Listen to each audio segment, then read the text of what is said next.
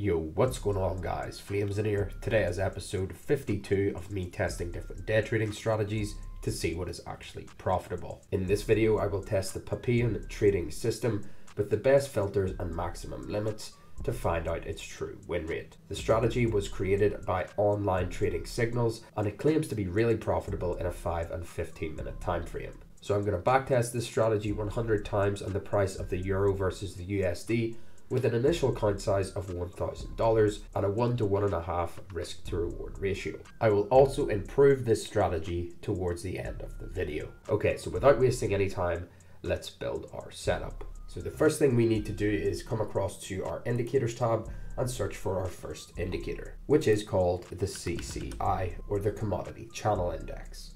Now let's access its settings, and we're going to be changing our CCI from a line to columns, and we're also going to take off our middle band and our background there, and then we're going to make our upper and lower bands a little more visible. Okay, now let's add our second indicator to the chart, and it is called Poki Buy and Sell by Raphael Zioni. We're also going to come across and make a few changes to this. We're just going to untick everything here. This is going to be the main confirmation indicator in this strategy. And finally, we're going to need to add two more indicators to our chart. Those are going to be our exponential moving average and then also our Supertrend. The inputs on our Supertrend will stay as default, but in the style section, we are going to remove our buy and sell labels. The length of our EMA will be changed from 9 to 50. And we're also going to come across to the style section here and change it to white. Okay, the setup is finally ready. Now let's understand the trading rules. So for a buy signal to be valid, the following conditions must be met. First, the price action must be positioned above our 50 EMA. Second, the Supertrend must be colored in green. Third, the Poki indicator must print a new buy signal. And finally, at the time we have our buy signal, the CCI indicator must not be overbought. This means that the column is not exceeding our 100 level. If these conditions are met, a buy order will be placed at the close of our trigger candlestick, the stop loss will be set at our most recent swing low, and our take profit will be set at 1.5 times the risk. Okay, here is one more long example. The price action is closed above our 50 EMA, the Supertrend is also colored in green, and the Poki issued a new buy signal. And at the time the signal did occur, the CCI was not overbought. We're going to be putting our stop loss there just towards that previous swing low, and once again we are going to be targeting 1.5 times the risk. The exact opposite is true for sell positions. First, the candlesticks must be closed below our 50 EMA. Second, our Supertrend must be colored in red. Third, our Poki indicator must issue a new sell signal. And lastly, the CCI indicator must not be oversold. So we're going to be entering a sell position on the close of that trigger candlestick.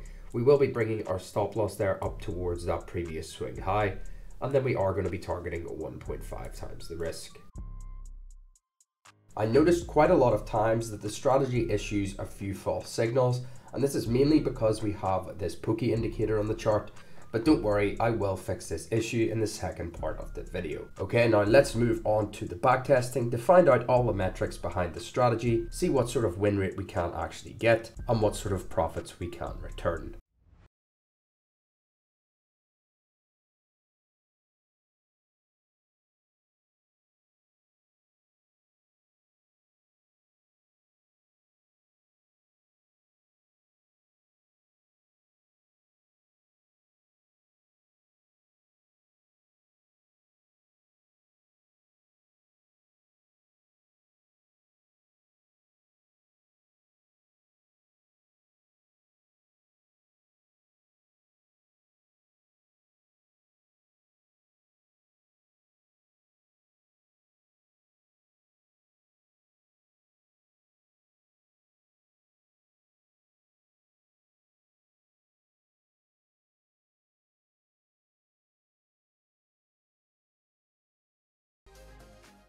So after 100 tests, the win rate for this strategy turned out to be 55%. This led to an increase in our account size by 105% profit.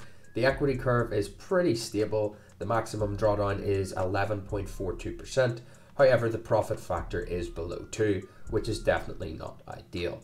We also had 6 consecutive wins against 6 consecutive losses, so overall it's not too bad for a 5-minute scalping system. However, as I mentioned earlier in the video, this strategy does need to be improved because of the amount of false signals. Another downside of this strategy is that it includes 4 different technical indicators. This means that it's simply not suitable for a free trading view plan. So in order to fix this, we need to get rid of all of these indicators except for the CCI. And we're going to need to add 2 more indicators to our chart. So the first one you're going to search for is 10 and 1 different moving averages. In the input section, let's add 1 more EMA here, and we're also going to change the length from 1 to 50. For our second indicator, let's search for parabolic SAR. Alright, now let's understand the trading rules for this strategy. The rules for entering a long trade are as follows. First, our 50 EMA must be positioned above our 200 EMA. Second, the price action needs to be moving above both of our moving averages, and then it needs to pull back into our 50 EMA. The pullback is valid when the price action crosses and closes below our 50 EMA, yet it does not exceed our 200 EMA. Third, the parabolic SAR must shift below our price action, which is a signal to buy. At the time we get our signal, the price action must be closed above our 50 EMA with a strong bullish candlestick. And then finally, our CCI indicator must not be overbought. Our long will be opened on the close of our trigger candlestick, and our stop loss will be set just below our previous swing low. The take profit target will stay at 1.5 times the risk. Here is one more long example. So first we're looking at the position of our EMAs. We see that our 50 EMA is above our 200 EMA. The price action was moving above our moving averages, and then we did pull back into our 50 EMA. We see that the pullback is valid as we did not exceed our 200 EMA. Then we see the parabolic SAR shifted below our price action. The candlestick is bullish and it also closed above our 50 EMA. So this does meet our requirements, and then most importantly, at the time we had our signal, the CCI was not overbought. So once again, placing a long entry on the close of our trigger candlestick, our stop loss is set just below that previous swing low, and once again targeting 1.5 times the risk. Okay, now let's learn the short positions. First, the 50 EMA was positioned below our 200 EMA. Second, we need to have a pullback into our 50 EMA where the price action crosses and closes above it.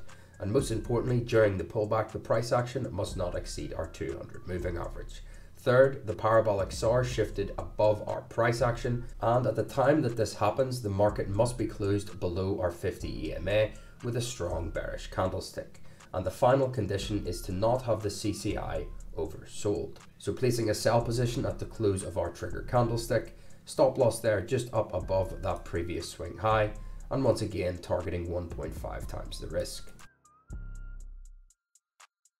Here is one more example of a short entry. We see that the 50 EMA was positioned below our 200 EMA. The price action made a pullback into our 50 moving average. Then we see the parabolic SAR shift from below our price action to above. The market is also closed below our EMAs, and the candlestick is bearish. So the last thing that we are looking for is our CCI to not be oversold, and we can safely enter our short position. Placing our stop loss there just above that previous swing high, and our profit target will be set at the same. Okay, now you know the trading rules, let's move on to the backtesting to see if this strategy is any better.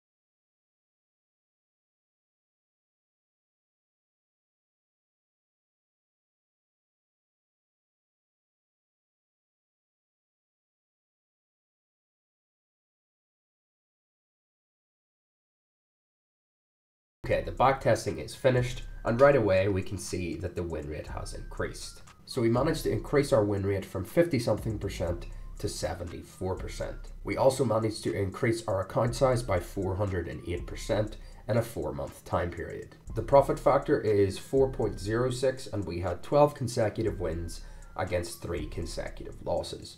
The equity curve is also really stable, no serious drawdowns at all, so yeah, we can see that this strategy is much more reliable and consistent compared to the old one.